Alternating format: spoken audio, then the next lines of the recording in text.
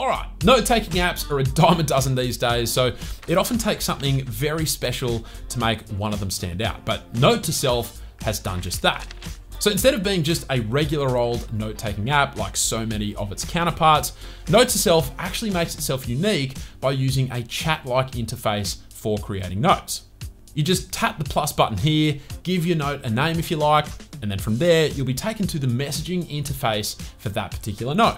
You can then type out a note, you can record voice notes, you can even add attachments if you like. And as you can see, it functions almost exactly like a real SMS chat would, with timestamps for each note, animations like a messaging app, and it's actually really enjoyable to use as just a note-taking app.